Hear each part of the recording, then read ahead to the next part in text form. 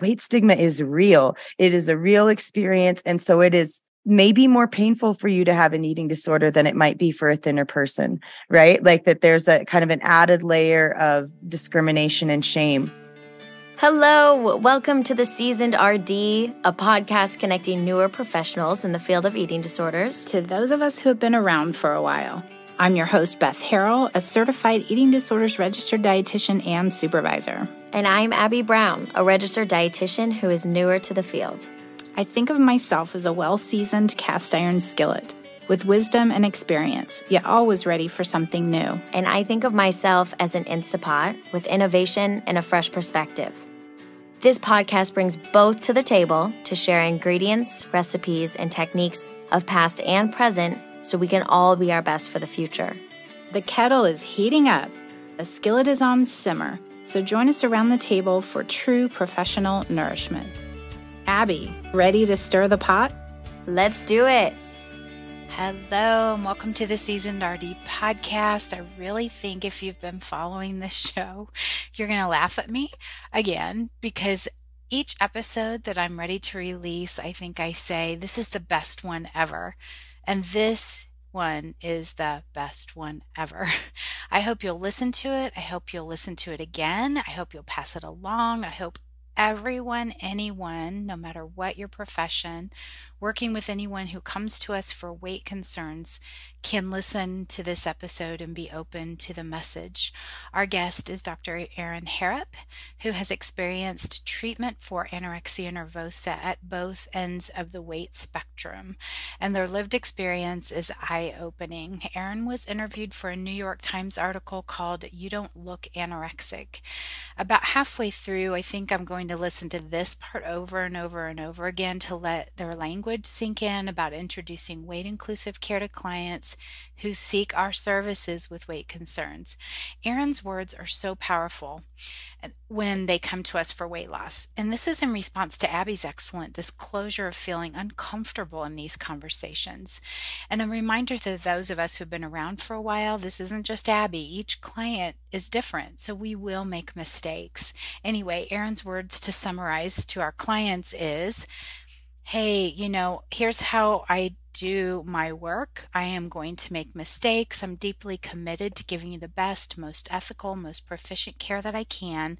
And I'm going to keep showing up. And if something happens as we're working together that makes you feel uncomfortable, please let me know, because I'm learning too.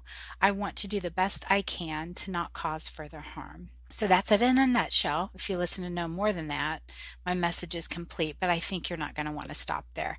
As a reminder, we're wrapping up this podcast end of May in 2023. We have a handful of new, unreleased episodes in our vault that you will not want to miss, so please continue to join us.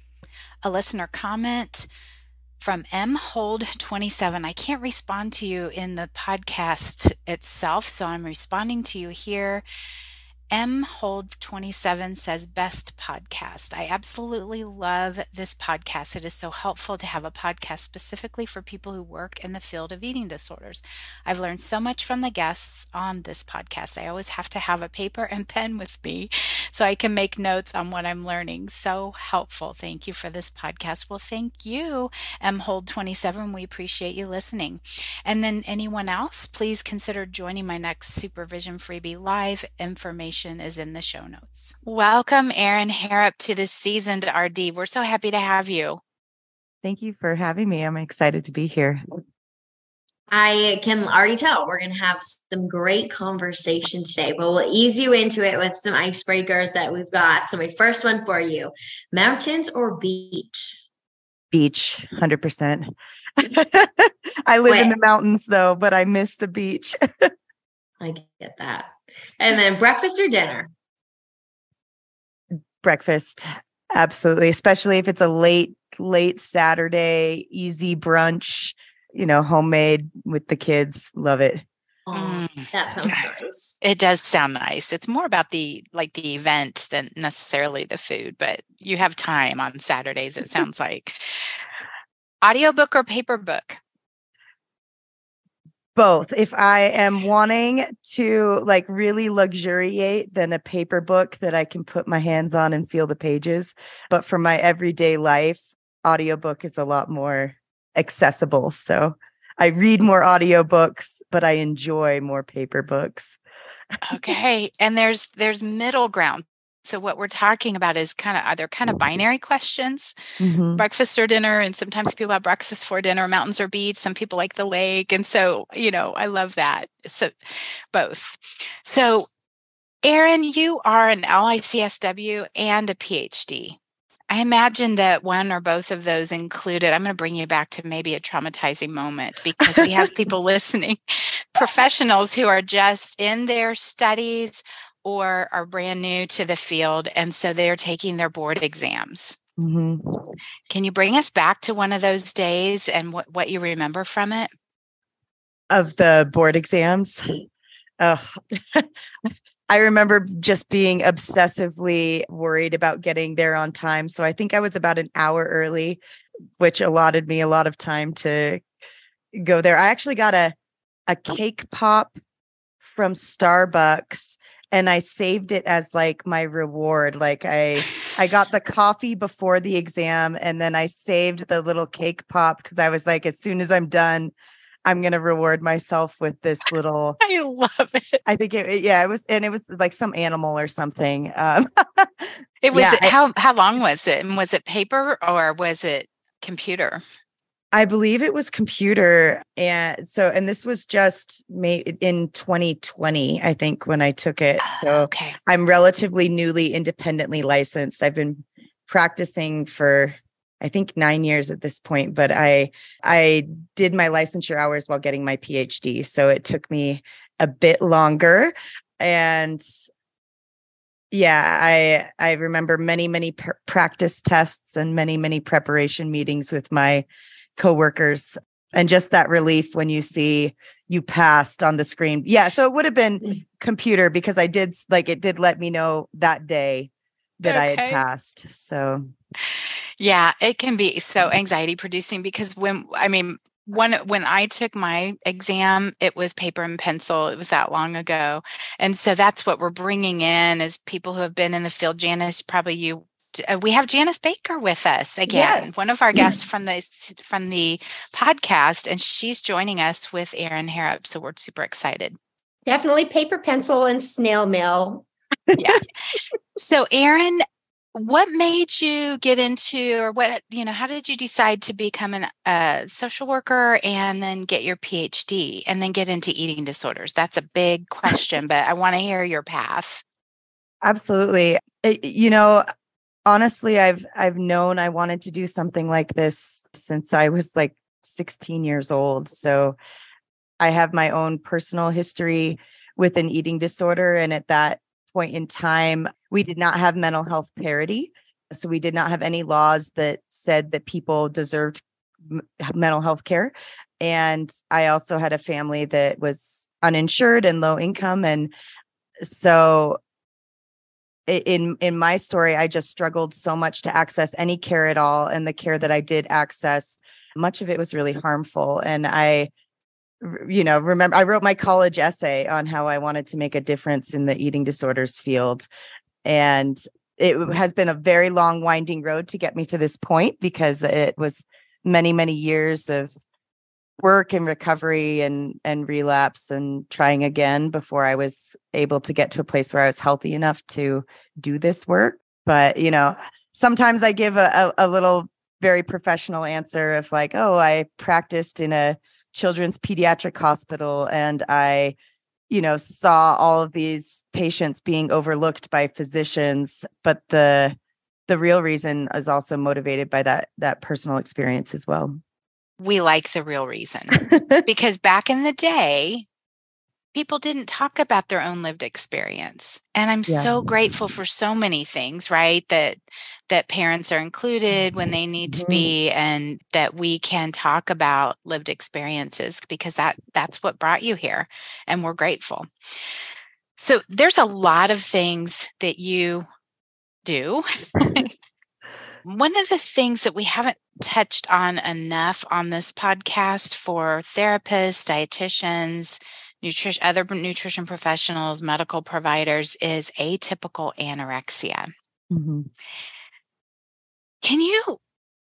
I mean, you were quoted in an article in the New York Times recently, or did you write the article? I was quoted. Okay. Do you want to tell me what that experience was like?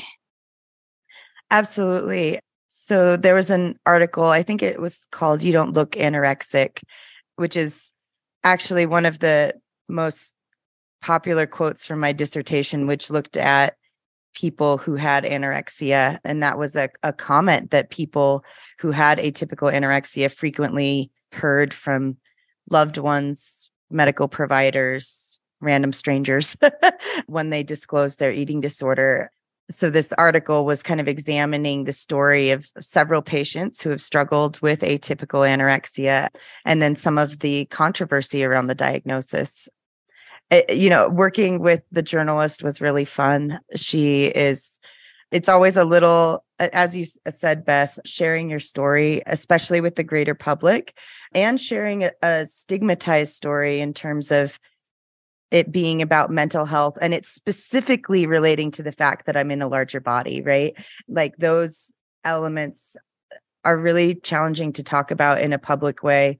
It's challenging to talk about as a professional, because even though we have come a long way, people still, they might say that I'm doing me search, research about myself, or that I can't be an impartial evaluator, which I agree with.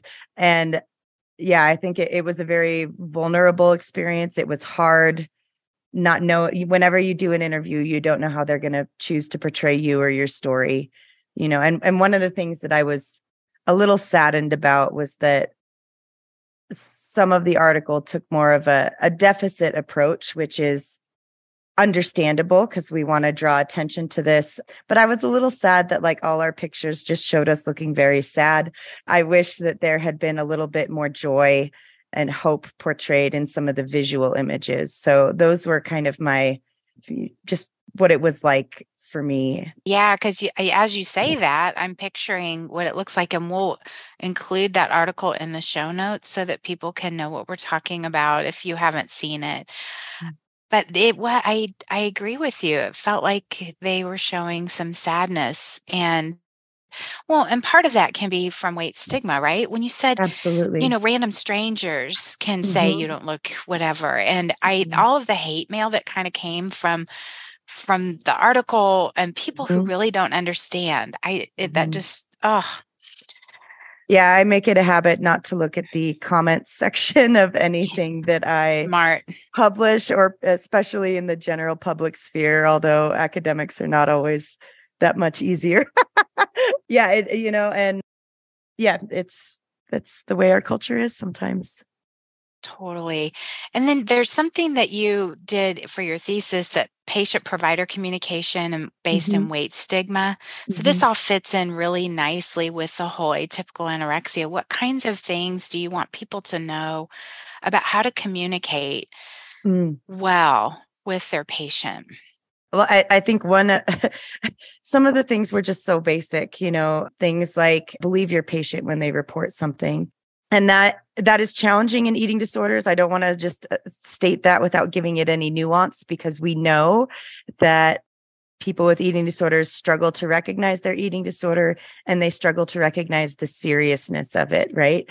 And so, when we hear things maybe about a report of how much someone eats or exercises or purges, we often, I think, as providers, because of the eating disorder kind of lying and chattering in that patient's ear, we often have to make some educated guesses about how truthful that patient is being. But I think in the case of weight stigma, the default assumption is often that people in higher weight bodies are eating more than they are reporting and exercising less than they are reporting.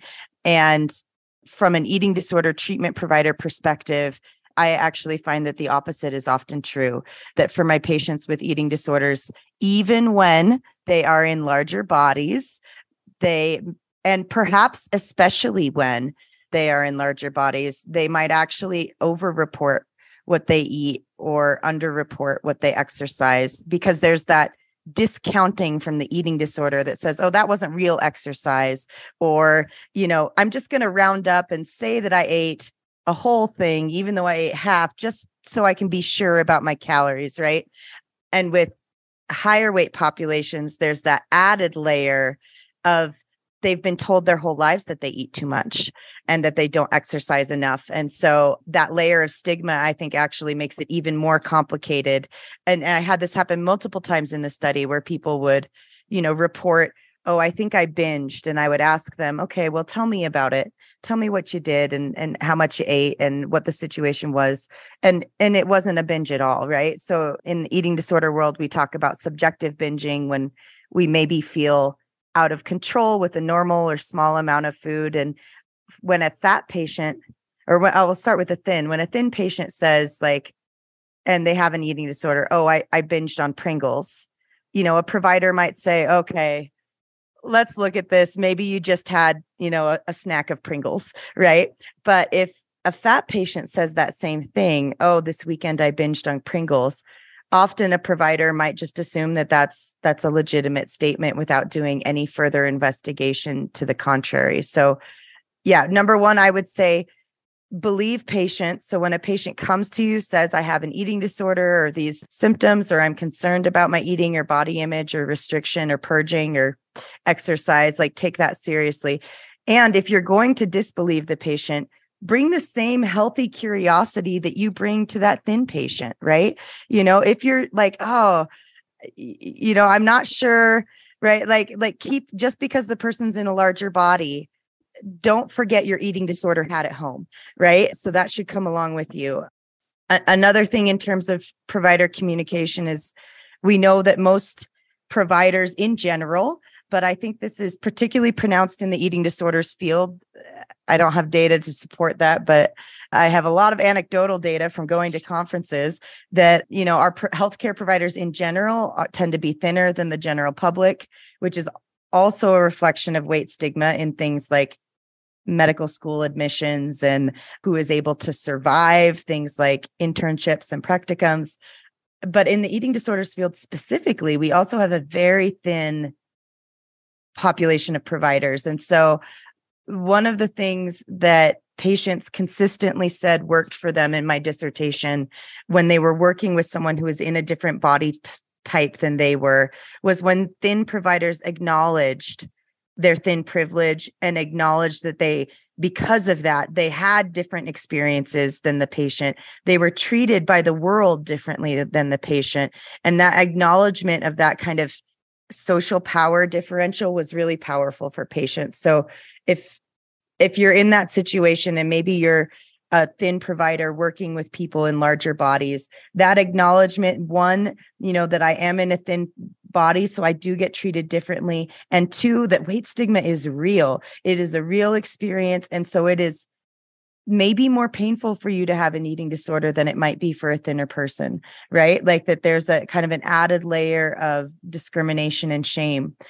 Those things were things that patients said were really helpful in communication. And then lastly, I would probably, and this might go with that first one in terms of the when not to believe your patient. And that is to get specific, right? To ask those questions, So for example, in my study, I followed 39 individuals who had atypical anorexia. And one, it is not uncommon for people who have anorexia or kind of anorexia spectrum disorders to binge. That's not uncommon. That's, I think, represented in about 30% of cases in the literature. But I did have one patient for whom binging had not been a behavior that they had struggled with during their diagnostic interview. And they reported to me that they had binged on Pringles. So I'm coming back to the Pringles here. And, I paused and I asked them, I said, okay, well, how much did you have? And she said, I had a whole can, right? Expecting a gasp, turns out I asked her what the day had looked like and how she had that can. And it turns out that she had eaten a can of Pringles the entire day with a couple, one chip, every 20 minutes kind of thing, and nothing else during the whole day. That is not a binge. That is not an out of control short period of time. What that is to me as an eating disorders provider is measured survival eating, right? That's the IV bag of nutrition that's putting a little drop every couple minutes to keep the blood sugar up for this patient. And that is kind of what she was kind of doing for herself as someone active in the military with a very high physical regimen, right? So in situations like this, we have to get specific and ask those questions. Just like we don't trust an eating disorder to give us a unbiased view of what a patient is eating or their behaviors, we have to also not trust the eating disorders of our higher weight clients too, and kind of do that background work, dig into it, and figure out what is actually happening for that patient. And that, it goes for things like exercise reports, eating reports, and finding ways to ask those questions in a way that's not, I don't believe you because you're fat, right? Oh, like not having that automatic assumption of, I don't believe you really only ate half an apple, right? But having that be like, eating disorders are tricky. And sometimes people with eating disorders struggle to have an objective view of what they're eating or how much they're exercising. And I'm really concerned that you might not be getting enough nutrition, or that you might be getting too much activity for your current nutrition level. Using that lead in so that you're kind of dispelling some of those weight stigma beliefs right at the start, and putting that patient in a place where they can more honestly and truthfully answer from their wise mind instead of their eating disorder mind. This is I'm like eating this up, but I can imagine for even newer professionals in the field that this is such a good, not even a reminder, because it's probably the first time a lot of people are even hearing this. So I want to dive in a little bit more onto those three that you've mentioned. So first of all, how and when would you suggest that a practitioner acknowledge weight stigma or weight privilege? How would you guide that? Mm-hmm. So I think it is going to depend just a little bit on the situation. I'm going to assume maybe that these are patients that kind of in what I might call a more typical or standard dietitian relationship, where you might be meeting with them on an ongoing basis for a while, as opposed to maybe like a very brief encounter in a hospital where you're doing an intake and then establishing some kind of meal plan or something. So in that kind of situation where you're doing that ongoing relationship, I think it's very possible to acknowledge it from the start, from the first appointment, when you are talking about your approach to nutrition and wellness and how you do dietary counseling and that kind of thing. At least for me and the professionals that I've worked with, often people like either talk about either a non-diet approach or a health at every size, or how do you handle weight. When you're having that conversation about how do you handle weight, which probably is happening in the first appointment for almost everybody, because that's such a key reason that so many people are seeing dietitians. I think that's an ideal time to acknowledge, like, the care that I do around nutrition and body image and exercise is all informed by a perspective that tries to integrate how societal discrimination like weight stigma impacts my patients, and you can also include in that statement too, that it's not just about weight stigma that influences how we feel about our bodies.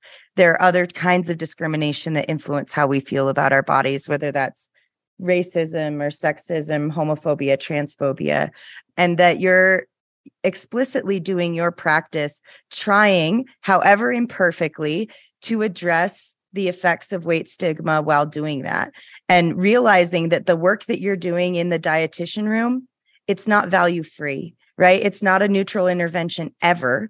And that you're always kind of taking a side in some of these debates about weight and wellness, and that for you, from your practice, that you're trying to do it while attending to those other pressures. And in that conversation, you can also say, like, one of the things that is a challenge for me doing this work is that I'm speaking to you from a place of privilege, right? I'm speaking to you from a place where I'm in a thinner body and I don't face the same discrimination that some people do who are in larger bodies. And I see that as making it even more my responsibility to try and provide ethical care to everyone that's attentive to these other pressures that they're facing. So, some patients are going to be more or less familiar with some of this like social justice language. So I think you can, try and step it back unless someone has already explicitly said, like, I'm coming to you because you do it this way. But I think in that first appointment, you can acknowledge that, and then you can come back to it. When we have conversations like, I really want to challenge you this week to have a meal out, or I really want to challenge you this week when your mom suggests this, that you eat this way, that you just push back and say, oh, my dietitian wants me to have this. When you have those conversations, remember the context of weight stigma, that people who are in higher weight bodies, they're going to have different reactions from their family members, right? It means something different for me to order a cheeseburger at a restaurant on a dare from my dietitian than it would be for my thin daughter to order a cheeseburger, right? She is going to be treated differently in that situation. So continuing to kind of attend to those, what are you worried about with this challenge, or what are, being able to attend to that throughout your relationship. As you are saying all of that, I'm envisioning myself as the practitioner bringing this up, and it feels uncomfortable. And I think maybe this is part of the reason, coming from, we don't get a lot of eating disorder education and dietetics. And it seems like our assumption to deal with that was like, okay, well, just don't acknowledge weight. Like, just see everybody, like, get your blinders on. You're just talking to the person. So I think that's part of the reason why it's uncomfortable. So what would you say to people who are feeling that way? It absolutely is uncomfortable. And I'm so glad to hear you name that experience of like that kind of maybe default expectation that we either get through our own practice, like avoiding something that's uncomfortable, or from like explicit instruction that we might have had for people who have told us that the best way to deal with stigma or discrimination is to ignore it or to not acknowledge it. And well, one thing I would say is that ignoring discrimination is a privilege of people with privilege. And we see that. And I know that from my own experience, right? Because I didn't start really wrestling with what it meant for me to be a white person until my master's program, right? And that's a lot of years lived. And that is evidence of my white privilege, that it took me over 2 decades to really start to engage with race in a more critical and serious way.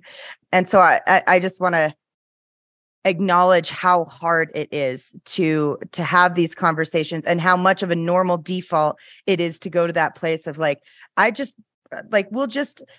focus on the issue at hand. I'll take a weight. So we use the term colorblind, right, in some circles. So we might take a weight blind, and we see that, right, like with language like weight neutral care. And that's part of the reason why I say weight inclusive instead of weight neutral, is to acknowledge that we can't just treat everybody exactly the same.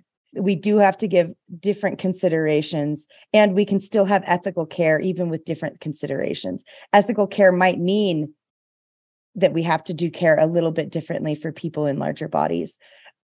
So yeah, acknowledging that, I would say that practice saying it to a friend, to a mirror, acknowledging it in your regular social interactions. It doesn't have to just be in the clinic. You can start bringing this when you're talking with your dietitian friends. So you can practice having those conversations, acknowledging that thin privilege and seeing what happens. The other thing I would say is that and this is part of my clinical style, so it may or may not fit yours, but I am somebody who in these moments speaks from the heart and acknowledges, like, this is a really hard dynamic.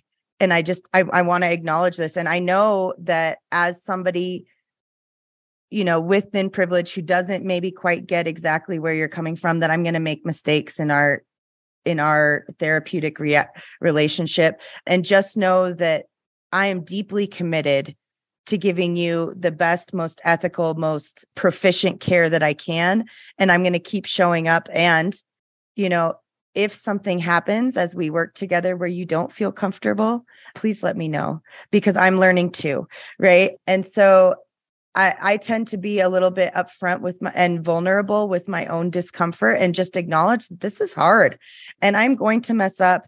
And I want to do the best that I can to not cause and further harm. So I think when you speak from the heart, when you practice those interactions over and over, and then sometimes you might have a patient that you've worked with for a while that you have quite a bit of rapport with, you can always ask for a little bit of feedback. I'm really curious how, I'm learning about this. This is new for me and I want to do better. How was that conversation with you? How could I do it better? Or with, a colleague or a supervisor. So, but yeah, this is hard.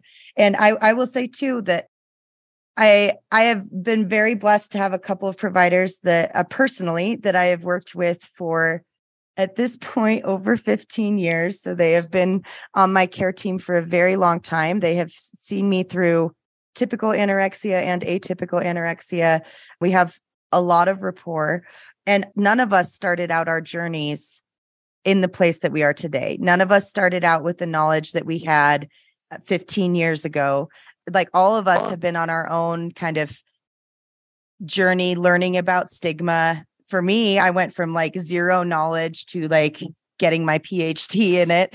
For my providers, I think they were always very good, kind, ethical, well-educated folks. And they have grown tremendously in terms of their knowledge around weight stigma over the years. And we've had breaks in rapport along the way, moments when we've talked about weight and it hasn't been handled in the best way. Moments where, I might have received promises I'm not going to let you get fat. Ooh, right? Things like that we can't. You might be looking at someone who's very thin, and you just even if that's been their growth trajectory their whole lives, if their eating disorder has been a part of their life since they were very young, like mine was, we can't make those predictions. So we are going to have those breaks in rapport. We're going to have those moments where we say things that years later we regret, or moments later we regret, and we can repair it too. We can come back the next week and say, I realized last week when we were talking about weight, that I don't feel like I talked about it in the best way that I could have. And how was that for you? What did you take away from that? Maybe they weren't harmed at all, and that's fine. That's great. Move on. But maybe that reestablishes some of that rapport that could have been ruptured if they did take it in a way that they did experience harm. Oh, Erin, this is I've got so many things circled on here as I'm taking notes, and I'm thinking about linking into Dr. Jenny Copeland's episode where she talks about her privilege and she practices from an RODBT kind of approach, and the weight inclusive. So you may know, Erin, that the dietetics curriculum is changing, and there's a weight inclusive toolkit happening for students, because dietitians do feel sometimes well, if we don't have weight management, what do we have? And it's oh my gosh, there's so much there. I mean, for example, I spent a 50-minute session with a client in a larger body who's been struggling with eating as a child, from a young child. And she cried most of the session. And we talked about food very little, because there was a death in the family and there was some other things that were happening. And as a dietitian, I'll bring it back to, how did that affect your eating? So the same healthy curiosity. I love your Pringle example. It's well, I mean, when you said a whole can of Pringles, I'm wondering, is it that little snack size can or the big one? But that was my first question. Right. And so we can't assume. And like you said, we can't know how it's going to land on them. And you can check it out with them. And if they say, oh, that was no big deal, what you said, then you move on. But it's really good to check it out with them. Bring the same healthy curiosity, and that I'm deeply committed to helping. And that phrase of eating disorders are tricky. And so that's a way of allowing them to not have the defensive, it's oh, she sees me, or they see me, or he sees me, or they understand, or at least they're trying to understand what's going on. Because part of the healing that you all can do when you see these higher weight patients come into your office is actually treating them like eating disorder patients, right? Because for many of these people, like by the time they realized they had an eating disorder and maybe like it brought that up with a provider, said like, I read this article in the New York Times and I feel like maybe this is my experience too. Maybe I have atypical anorexia. The default for many providers to that patient who's in a fat body is like, and I actually had one of the patients in my atypical anorexia study, her provider said, you didn't have anorexia, you had binge eating disorder. And that was just solely based on this patient's BMI in the context of a chronic illness that is associated, with significant weight gain, right? And so that kind of dismissing or that, automatic default of you have an eating disorder, it must be binge eating disorder, which again, I want to also note that that stigma associated with binge eating disorder, not good either, right? And this is a reflection of the hierarchy of eating disorders within our field, which is a reflection of the hierarchy of bodies and our association with food, bodies, and weight. So just by treating your patient, just like a normal patient with an eating disorder, having the same kind of suspicion, the same concern, like,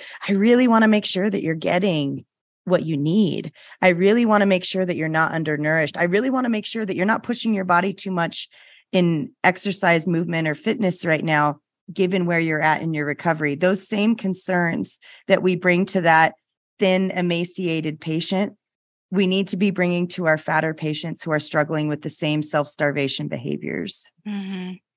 Regardless of size, many eating disorders are restrictive eating disorders first, whether it ends in binge eating disorder, whether it ends in anorexia. And this is the beauty of not being able to diagnose. I can diagnose malnutrition and I can see malnutrition in all body sizes. So it's helpful that I don't have to put someone in a box of anorexia, atypical, OSFED, whatever. We could learn a lot from y'all. Yeah, it's just really listening in is so important. Janice, I was thinking of you too, because when Erin was talking about some of the medical providers, we can see, and Janice and I have had conversations about some of the textbooks that really do stigmatize. And I do hope that we're coming around. It's taking a long time to shift, but eating disorders of all weights, a lot of them are restrictive first. And my clients, I use an online app for some folks who aren't too traumatized by journaling their feelings.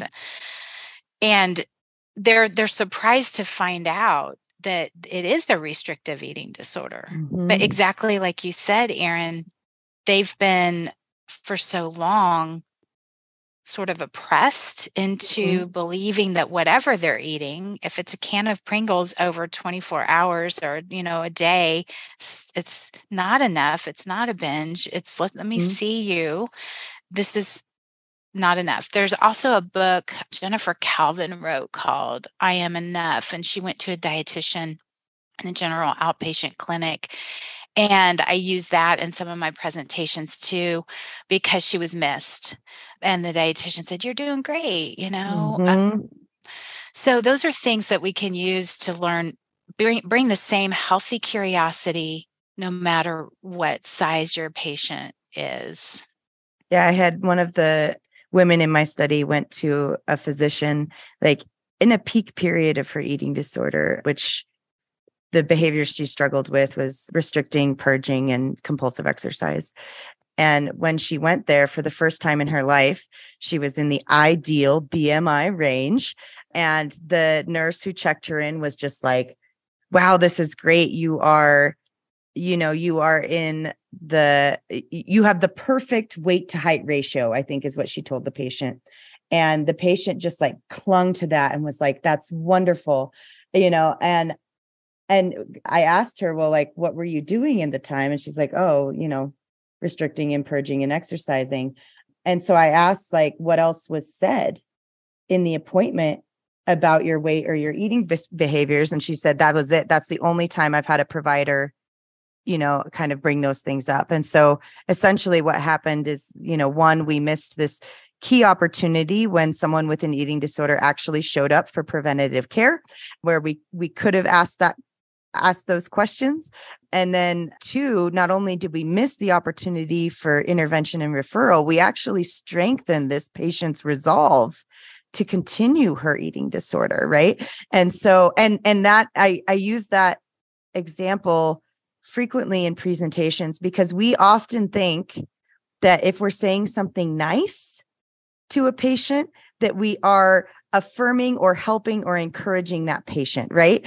And when we praise a patient or compliment a patient, that we're doing like strengths-based work or, affirming care. And, this is just highlights the dangers of complimenting something like weight loss completely out of context when you don't know what's happening to drive that weight loss. And I had another patient as well who at 16 years old, and this was also a trans patient, which should raise we should be even more diligent with screening our trans patients who have eating disorders at up to 8 times the rate of female patients, cis female. They had lost 100 pounds as a 16-year-old. And when they went back to their physician, the only thing that was said about their weight loss was congratulations and how'd you do it? And that was it. And, I think of how many illnesses like where weight loss and sudden drastic weight loss is a sentinel symptom that something else is wrong.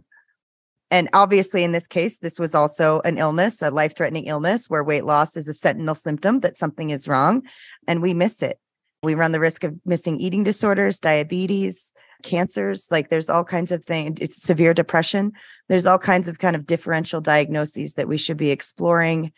To step slightly out of scope for a moment, when a patient is presenting with that kind of drastic weight loss.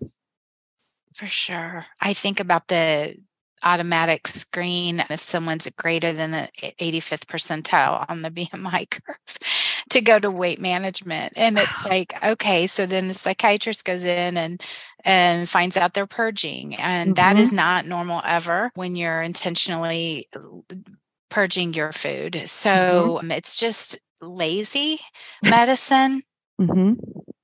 Yeah. Really.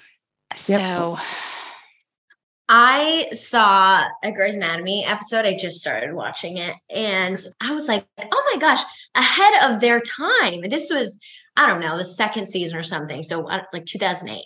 And they had this larger bodied patient who came in. I don't even know I can't remember what she was there for.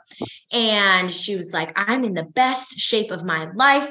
I have lost 100 pounds in the past 4 months. Like I'm doing incredible, da, da, da, da, da. And then they went in to do the surgery and she died because the muscles around her heart were so weak.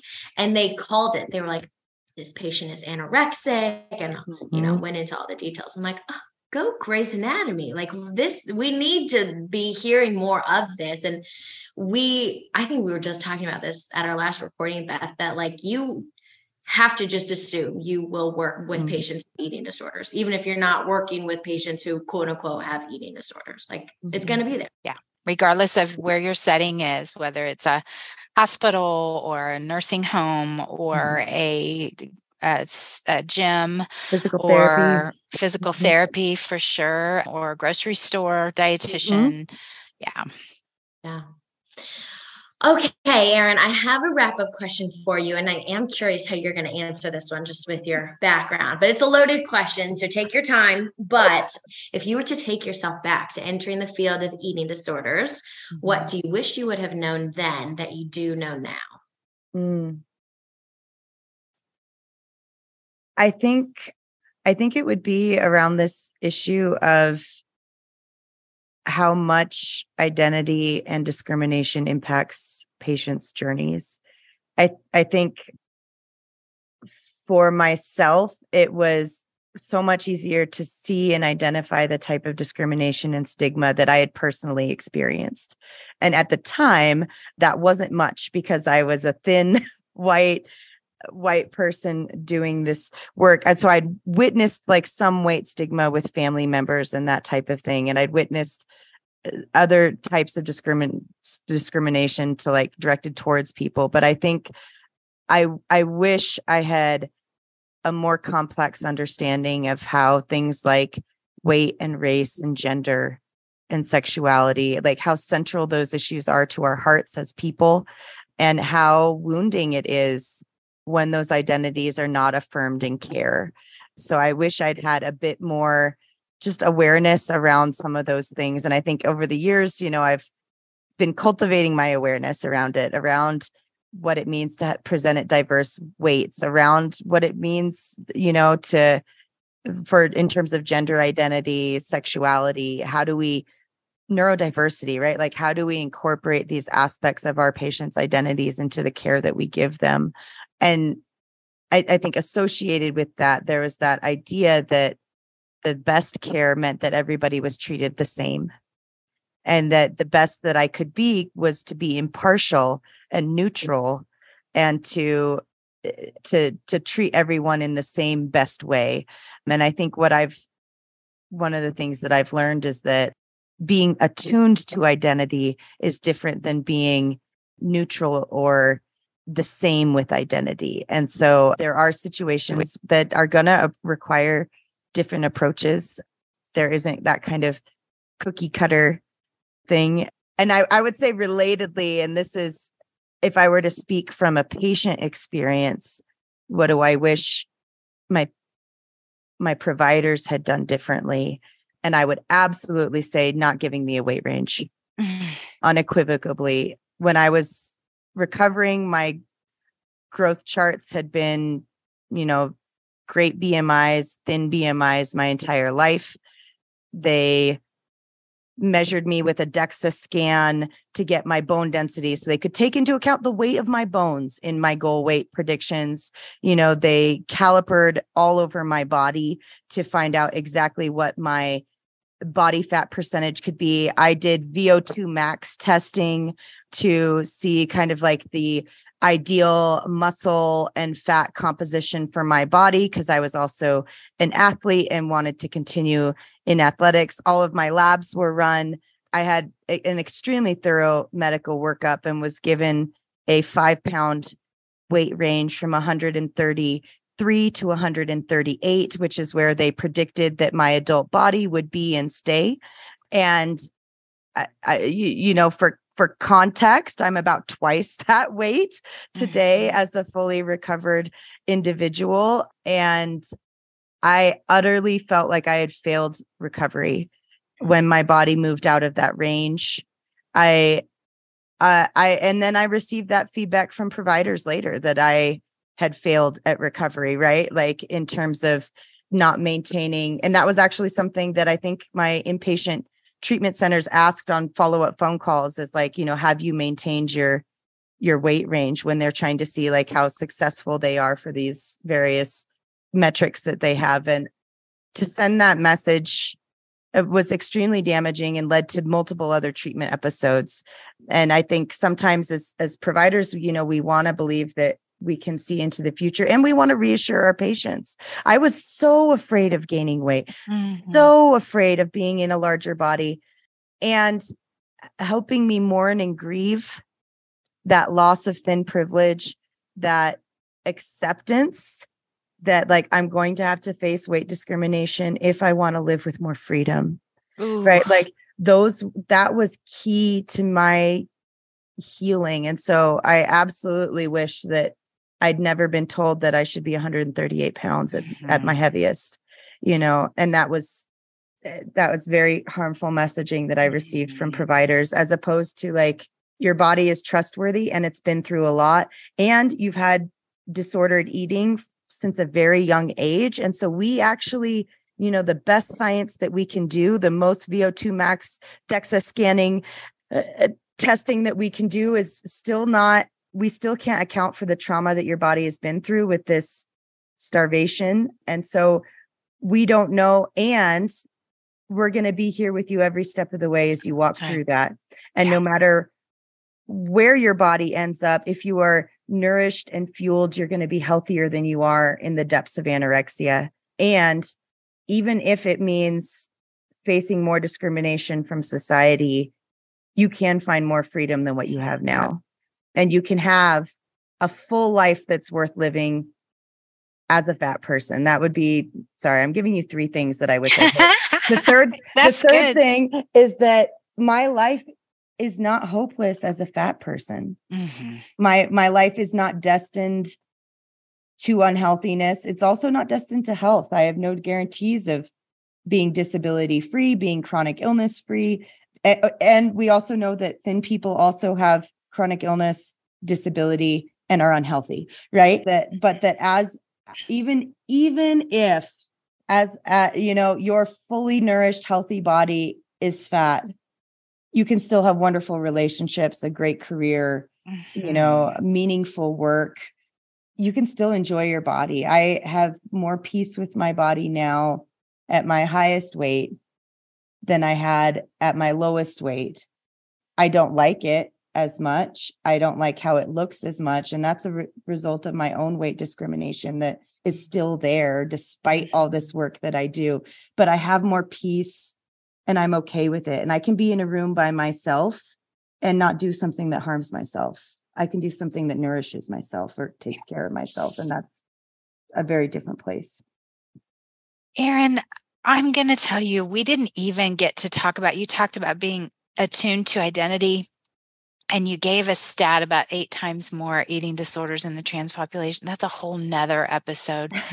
And one of my favorite handouts as we wrap up is the 12 things that's signs of recovery, and none of them have to do with weight. Mm-hmm.